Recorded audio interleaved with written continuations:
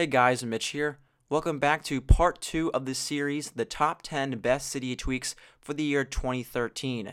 If you haven't checked out part 1, I will throw a link in the description right below the like button, along with an annotation on the screen for your convenience. So without any further ado, let's dive into the top 10 Cydia tweaks for the year 2013, part 2. ActiveDock takes iOS stock system to a whole new height with fast and smooth bouncing animations, a beautiful light indicators, and a new native stylized dock. In the settings, you can customize how each application bounces as you open it up, just like you would have in OS X. Now you can also customize how the light indicators will show at the bottom, showing what apps are opened up in the background, and when notifications do come into your iOS device, you can see that the apps will continue to bounce, showing that you have a new notification. TypeStatus is the jailbreak tweak that allows you to see when someone is typing an iMessage not within the actual messaging app. So normally you'll see those 3 dots when someone is typing a message, but now when someone types a message, 3 dots and an icon will be located in the status bar to show you that a person is typing a message for your convenience. Now here's a close-up of it just to show you. Now this is great if you're not actually in the iMessage app, if you're browsing on your phone, Twitter, Facebook, or just on your Springboard, you will be able to see those 3 dots indicated in the status bar to show you that someone is typing a message, and then when it does come in, you can head over to the message. GridLock 2.0 offers the ability to drag your icons however you would like on your Springboard. Now this is built in with a drag and drop capabilities to move them to any of the different locations on your Springboard without having them to be bunched up like Apple would normally have it. So you can move apps, folders, anything you would like to your Springboard just to customize your needs on your device.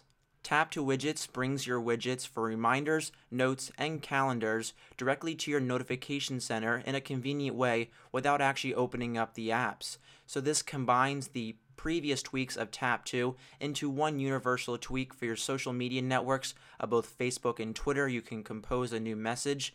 You also have the ability to add an event, editing out the title, the location, and the start and the end time. We also have the ability to compose a new note. If you want to quickly write down something, just head over to your notification and you can easily enter in a quick note. And last but not least is the ability to edit out a reminder to yourself so you can change the alarm along with the date and the time.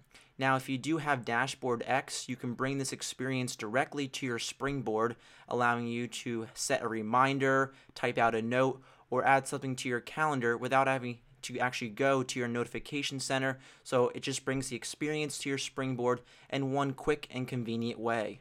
LivePapers brings an innovative way of customizing your iOS wallpaper. Now this will bring full customization of wallpapers in a powerful and battery efficient app without the need of draining your battery on your device. So within the app you can customize how each wallpaper will be designed, playing both in the background of your home along with the lock. Now you can get additional add-ons such as the Nexus or the Bubbles Pro add-on in Cydia as well. So if you head over to the Nexus here, I do like this one a lot, and you can customize it to show on both your home screen and your lock screen. Now there's no respring needed, so once you choose the different options, you can see it playing in the background, and this won't take a toll on your battery as well. And if you want to see on the lock screen, just go ahead and lock your device, and the same background image will be appearing on your lock screen. Now we also have the ability to configure each individual background. So in the Nexus wallpaper, you can customize the strip width, the length, the velocity, and any of the background appearance. And here is the Bubbles Pro wallpaper playing in the background. Cyueue modifies the music app to add a playlist called Cyueue, where songs get queued when a song is being played in the background. So for this to work, you want to go ahead and have a song already being played in the background. I have muted it for this video demo, and then you can browse the different songs within your library to add some of the different options. So some of these different options include the play now, which will interrupt what you're playing to play them right now. The play next will put the item right after the current one, and the play last will put that item directly at the end of your upcoming queue. So if you head over to one of the songs here and we click on the play now, it will begin to play that song currently, overriding the song that I have already being played in the background. Now the next option is the play next. So once I go ahead and click on that, it will begin to add a new playlist called Cyueue. Now in this playlist you have the song that is already being played along with the play next song, which will be played after the current song. So we can go ahead and browse into the last one, which is known as play last, and after adding some songs to my queue, that last song will be added directly after all the songs that are being played next, and songs that are added to the play next will come directly after the current song. RaiseToCall is a jailbreak tweak that offers the ability to call the sender instead of sending out a text message while you are viewing an SMS conversation with them. Now this works by covering up the proximity sensor as you hold it up to your ear. So while you are in an SMS conversation with them, you just hold it up to your ear. This will activate the sensor, and then it will begin to dial your sender, and you can talk to them on the phone instead of sending out an SMS message to them. LastPic allows you to easily share the last photo that you have taken when sharing a photo via the Messages app. So right now I'm going to head over to my camera here, snap a photo just to show you that this is my most recent photo. Then if I head over to my Messages and I hit the little camera button, you normally have the options of taking a photo or choosing existing, but now you can use the last photo taken, and this will automatically import the last photo that you did use or take using your camera. Now this also works if you take a screenshot, so I'm going to go ahead and take a screenshot here. It will be added to my photo album, and I just use the last photo taken, and it will be added to my composition. PodSwitcher enables you to have access to your complete iPod library right from the app switcher, so you never have to quit your work or game just to change the song. Now this will supercharge the app switcher music controls, and it works perfectly both with OXO and Zephyr.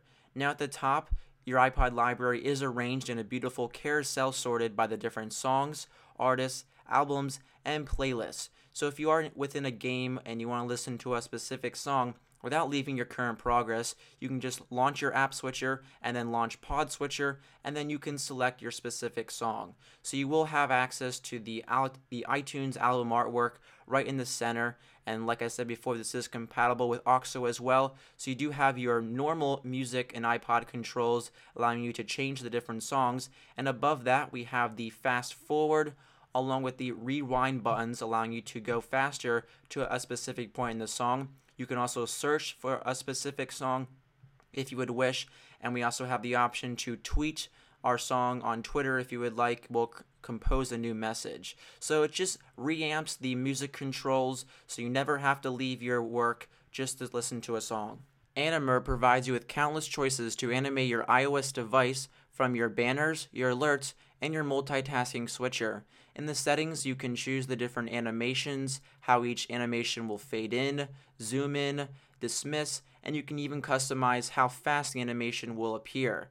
Now you can also customize the different alerts, so if you want to have it zoom in or fade into a specific ability, you can right within Anamur settings. You can also change out how each multitasking switcher will come in. So if you want to have it fade in from a long to a short or from a short to a long distance, you can customize these all within Anamur's settings to your liking. I hope you guys enjoyed part 2 of the top Cydia tweaks for the year 2013. Make sure you subscribe to be updated when the next part is available for the series and my upcoming videos. Thanks guys.